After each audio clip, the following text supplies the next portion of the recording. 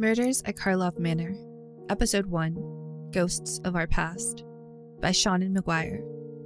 The sky over Karlov Manor danced with a dizzying array of colors, brought to life by shimmering cascades of magic. The Orzhov had purchased every Izzet pyrowork in the 10th district, creating a profligate display of power and plenty. See, it said, even to those not fortunate or favored enough to have obtained an invitation. See, we have so many resources at our command that we can spend them on frivolities. Ravnica is safe now. We do not need to worry and conserve for wartime.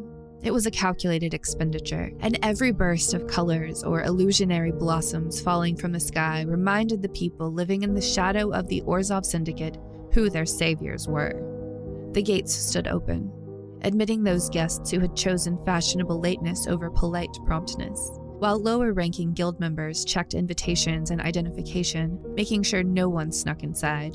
A few servers in toned-down versions of the more elaborate uniforms worn by those working the interior walked back and forth with trays of equally less elaborate starters, sharing the rare largesse of the guild with the less fortunate.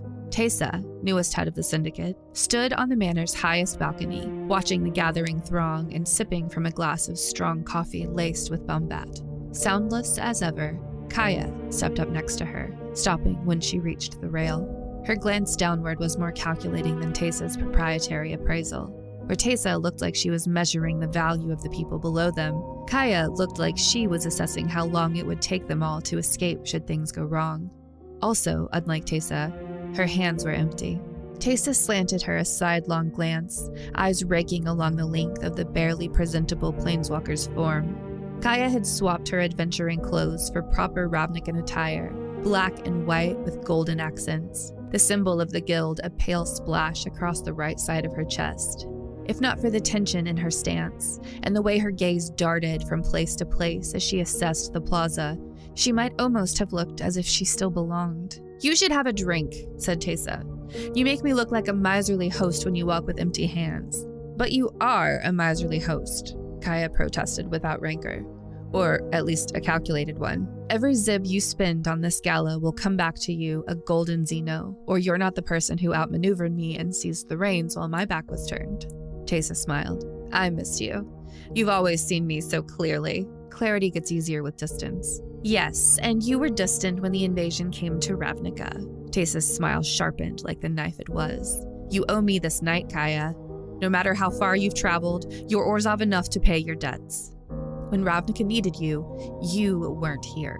If I'd been here instead of defending the multiverse, neither of us would be here now," snapped Kaya.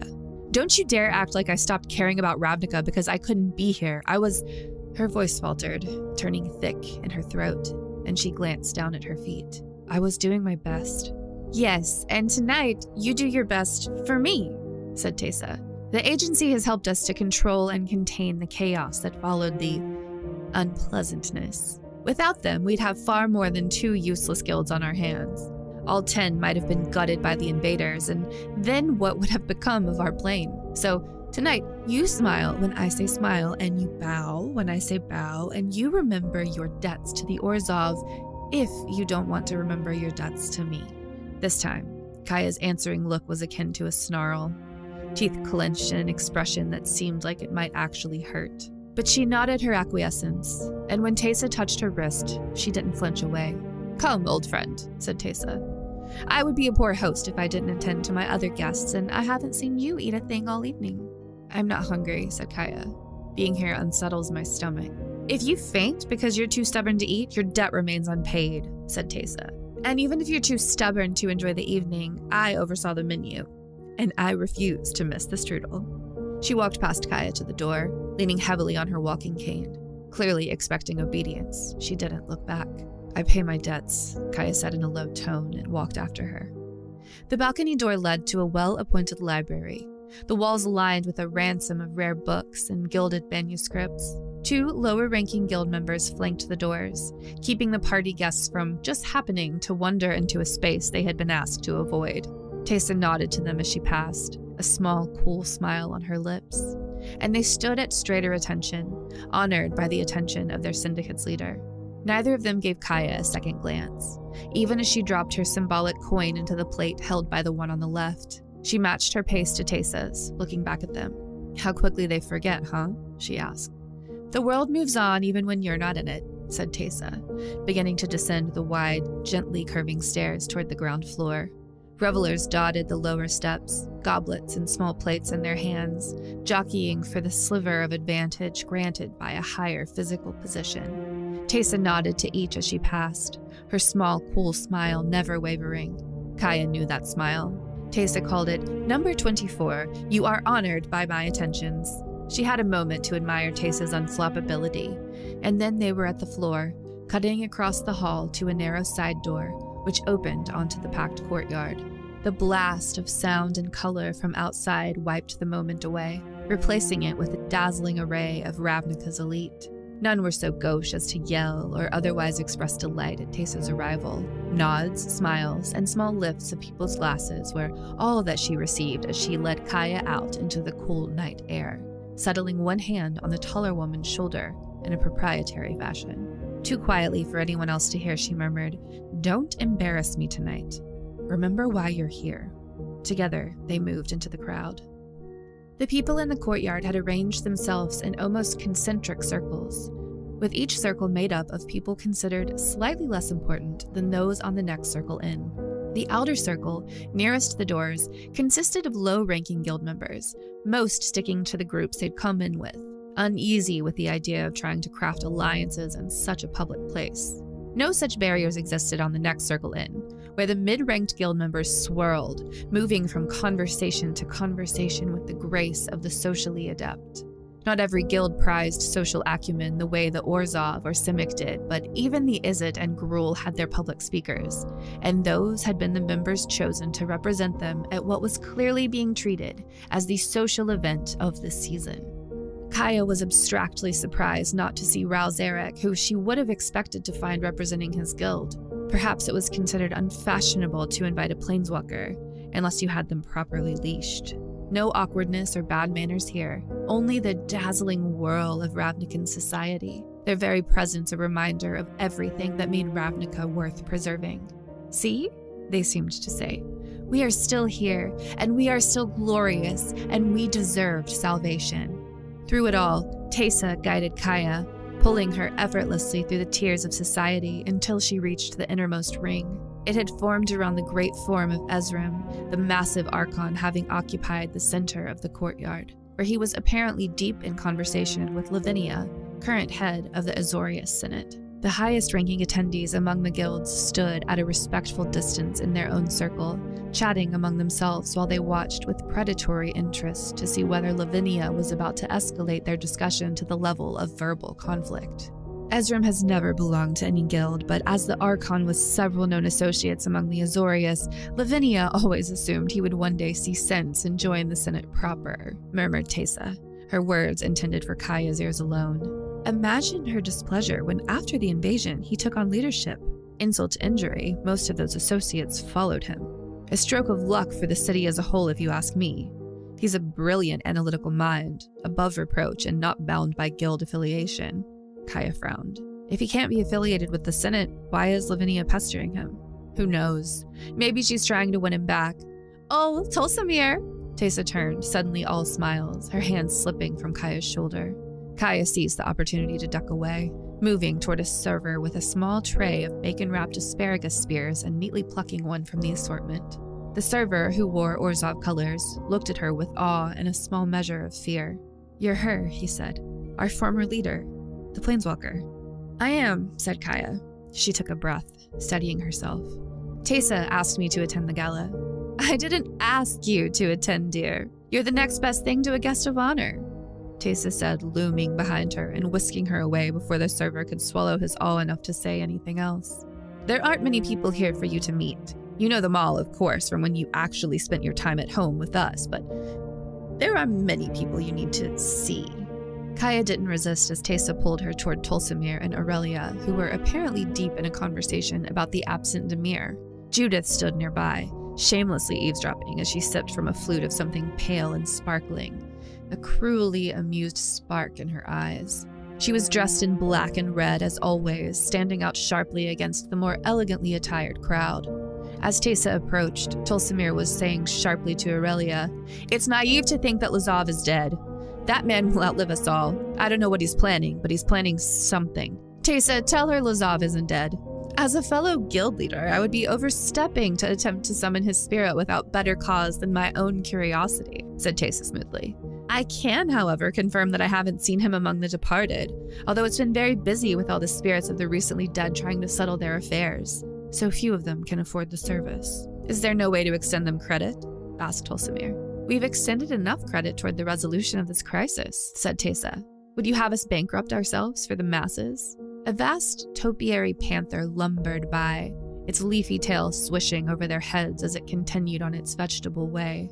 Judith laughed. "Yes, the risk of bankruptcy is plainly very near indeed." She flicked a hand in a dismissive gesture, brushing the topic aside as she inserted herself into the discussion.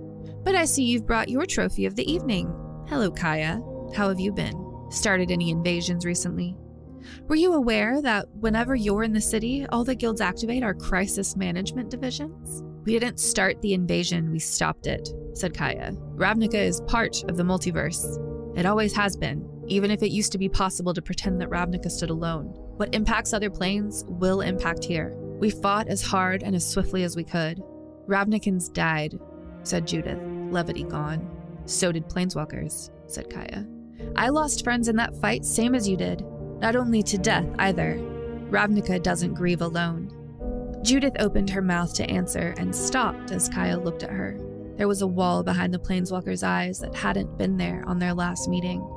An unbreachable barrier keeping Kaya in and the rest of the world out. It was as if she had slammed shut at some point during the invasion and had yet to remember how to open. Unsettled, Judith looked away. At the center of their loose circle, Ezram's mount rose, shaking its great wings to resettle the feathers, and prowled away. Ezram seated firmly on its back. Teysa returned her hand to Kaya's shoulder. "You'll have to excuse us," she said. "It's almost time for the keystone event of the evening, and it wouldn't do to risk our hero missing the moment." Kaya glanced downward at her feet. "You keep doing things ticking away by the numbers," said Tomek, appearing at Teysa's other elbow. Judith's smile returned, more assured now. "Oh, look," she said, 3 leaders of the syndicate in a line. Which one do you suppose balances the books best? Or, I'm sorry, Tomek, is it now for you?" "My husband's guild is not my own," said Tomek stiffly. "Teysa, we're needed on the grand balcony." "Duty calls," said Teysa, pulling Kaya with her as she turned away. "You owe me for that," murmured Tomek once they were far enough from the other guild leaders to not be overheard. "I didn't need a rescue," said Teysa. "Even if I had a hero at hand. Kaya would have saved me." Kaya said nothing, allowing herself to be pushed along. Out of the corner of her eye, she watched the people they passed reacting to her presence. Some shied away as if her spark might turn contagious and whisk them off to other planes when they were needed here. Others watched with disdain or with avarice. None were emotions she was used to seeing on these particular faces, and she found it best not to react, not to let them know she saw. Teysa's hand was an almost comforting constant, guiding her through the crowd, even if she did insist on introducing Kaya as Orzhov's own hero of the multiverse, every time the opportunity presented itself. Tomek, at least, seemed to understand Kaya's discomfort. How could he not, when Rahl was one of those who grieved the losses Ravnica would never know? The lives lost, the sparks extinguished, all to feed Phyrexia's endless hunger. He walked in silence, not joining Teysa's self-serving introductions, but not stopping her either. After a journey that felt at least 5 times longer than it was, they reached the shallow set of steps leading up to the grand balcony. Ezram was already there, and Kaya felt a pang of envy for how effortlessly he'd passed through the crowd. No one wanted to interrupt an Archon on a mission. A guild leader and a so-called hero, however, they felt perfectly comfortable stepping in front of. Teysa began to climb the stairs, leaning more heavily on her cane. Tomek stepped back, unable to assist his superior without it looking like a comment on her fitness, even as her hand on Kaya's shoulder gripped tighter, using the other woman for stability as much as anything else. Kaya glanced at her. "Is it hurting you?" "No," said Teysa. "Stairs just grow more challenging as I get older." Nothing worth fretting about. Here. As they reached the top of the stairs, Teysa stepped away from Kaya, gesturing her toward a spot in the line of Orzhov law mages and actuaries who had come to observe. Tomek moved to the line as well, settling to Kaya's left and giving her a reassuring squeeze. She shot him a brief smile and thus missed the moment when Teysa stepped up to the balcony rail, casting an unobtrusive enchantment that amplified every word she spoke until it filled the entire courtyard. "Citizens of Ravnica, welcome to Karlov Manor," she said. The crowd applauded, some politely, others with more enthusiasm, although none showed more enthusiasm than the goblin in gaudy finery who had stationed himself near the dessert table, forcing anyone who wanted something sweet to subject themselves to his attempt at networking. Teysa's expression hardened for an instant when she saw him, before snapping back to perfect, unblemished serenity. "I know I asked a great deal of you all when I requested you step away from your own guilds and duties for an evening of Orzhov hospitality, and I hope we have lived up to your high expectations. Tonight's purpose is twofold. Tonight, we celebrate Orzhov's own former leader Kaya for her role in the salvation of Ravnica and the multiverse during the Phyrexian invasion, during which she fought with us." A more restrained wave of applause met this statement. Recognizing her cue, Kaya took a half step forward and waved, biting the inside of her cheek the whole time. As if that fight were something to be celebrated. Survival, yes, but the battle, no. The applause died down. Kaya stepped back. Teysa smiled at the courtyard once more. "But perhaps even more importantly, tonight we honor the members of the Ravnican Agency of Magicological Investigations." This time, the applause was raucous and rolled on, seemingly without end. Teysa stepped aside, ceding her place to Ezram, who moved into position with a gravitas that was only tangentially connected to his imposing size. Half mantling his wings, he looked at the crowd and rumbled, "We are privileged to serve the city of Ravnica in whatever means are open to us. By helping to bring order to the chaos the Phyrexians left in their wake, we have done no less than should be expected of any citizen. But as we have served the city has also served us. And we have been honored by your support. And yes, your funding." Laughter rippled through the crowd. Teysa, who had acquired a flute of Cassarda from a passing server, offered him a smirking salute, taking the ribbing with good spirits. Kaya couldn't help but think Ezram would pay for that later, behind closed doors. Teysa would absolutely tear strips out of an Archon looking for restitution if she thought she had cause. That was why she was so well suited to lead the Syndicate. Better suited than Kaya had ever been. Ezram was still speaking, but the names he recited meant nothing to Kaya. The first 6 or so were clearly people not in attendance, as none appeared to accept their honors. The next 3 stepped out of the crowd and up to his side, standing proudly as he set a heavy hand on their left shoulder and thanked them ceremonially for the part they'd played in the investigation.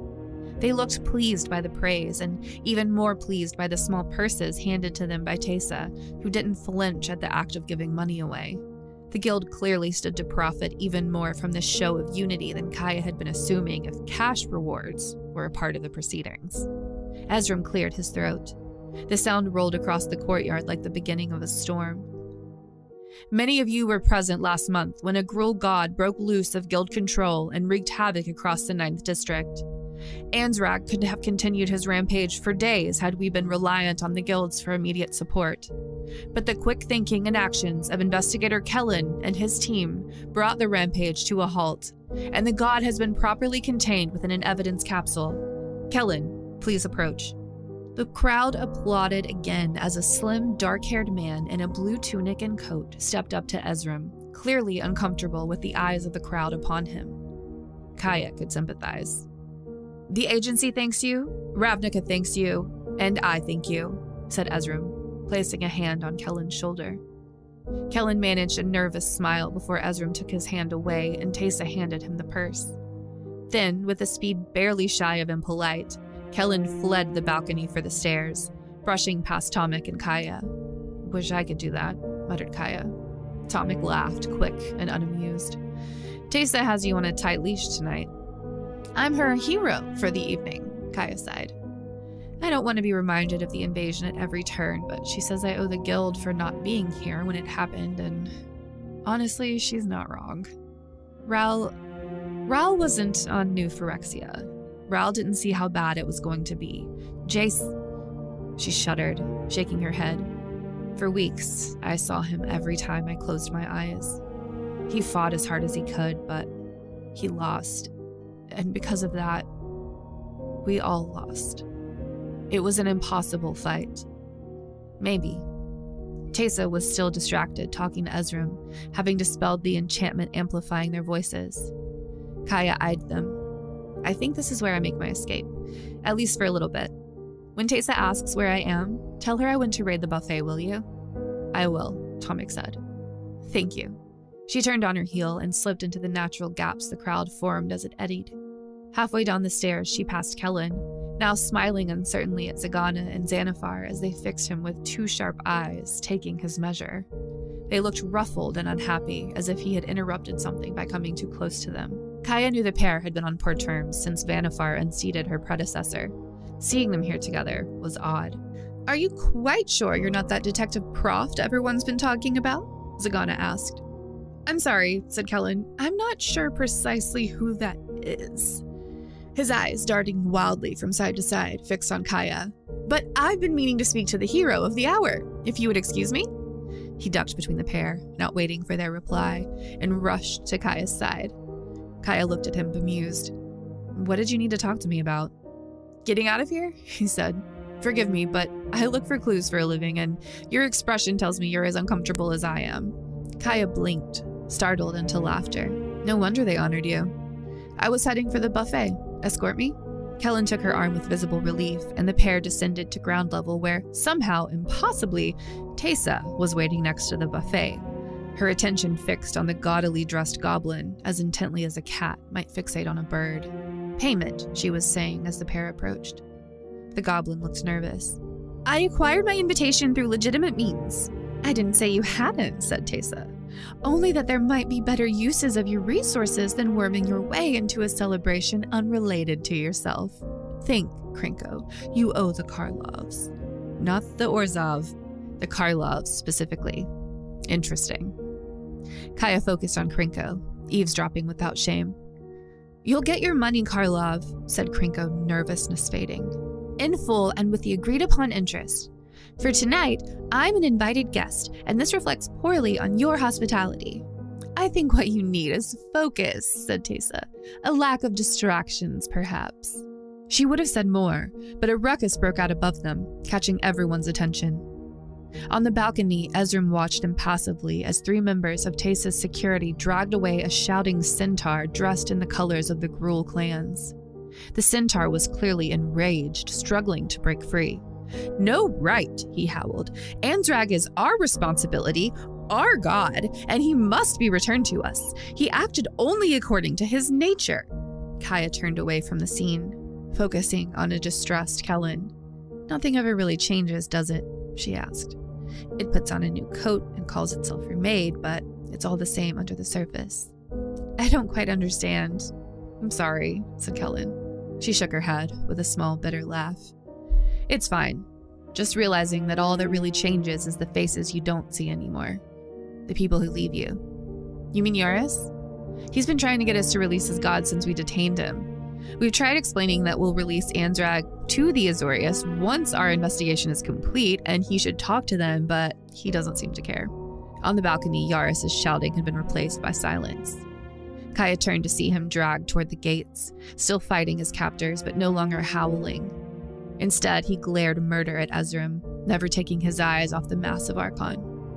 Aurelia walked up to the buffet, wings half-mantled, and Kaya had time for one bitter thought about how all the people she most wanted to avoid seemed to be following her before Aurelia was heading for Teysa, saying in a cutting tone, "The investigation should be in the hands of the Boros. We know how to maintain peace without causing unrest within the guilds." Kellen made a sound that could have been interpreted as a scoff. Aurelia wheeled toward him, wings spreading wider, and as Teysa moved to intervene, Kaya saw her chance. She ducked around the buffet and through the door on the other side, passing servers with fresh trays of canapes as she made her escape toward a set of stairs half concealed behind a marble column. It wasn't until she reached the top of the stairs without anyone stopping her that she paused, took her first unrestrained breath since the party began, and asked herself where she was going. Back to the balcony where she'd been with Teysa, high above all the chaos and the noise where she could think. Moving faster, she retraced her earlier steps, pausing only to bribe the guards at the door, and stepped back out into the evening air. The sky was beautiful, although the ongoing fireworks blocked the stars. She would have liked to see the stars. She had always liked the Ravnican stars. She leaned against the wall, closing her eyes. She could leave. It would be so easy. Unlike some of the people she cared about, her spark still burned as bright as it ever had, and would reach across the blind eternities to carry her wherever she wanted to go. She could return to Kaldheim, see how Tyvar was adjusting to his new limitations, or head for Dominaria, or Innistrad, or Alara. There were no limits.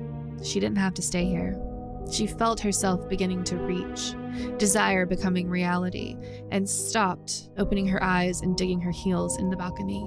Teysa might make her point in the worst possible ways, but she was also right.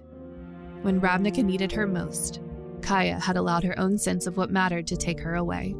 If she'd stayed, she might have been able to shape the Orzhov into more of a force for good. If she'd refused her position on the strike team so someone else could hold it, maybe they would have been successful. There was no way of knowing, but if she'd stayed here, she might have changed everything. Kaya moved to the edge of the balcony, resting her hands on the rail, and looked down. The conversation by the buffet had escalated to arm and wing waving and raised voices, but Teysa wasn't there. Neither was Judith. No matter how she scanned the crowd, the woman's eye-catching red and black eluded her. Her breathing leveled out as she watched the people move below, safely distant, unable to reach her. She had just started to feel like she might be able to go back downstairs when a footstep from behind her caught her attention, and she turned to see Teysa approaching. The other woman wasn't smirking for once. Teysa wore an expression of uncharacteristic seriousness. "Kaya, there you are," she said. "I just needed a moment to breathe," said Kaya. "I understand. This is a lot to deal with, even for me, and I know the invasion hurt you as much as it hurt us, but I'm glad I found you." Teysa took a deep, oddly unsteady breath. "There's something I need to tell you, something important, and I needed to catch you alone.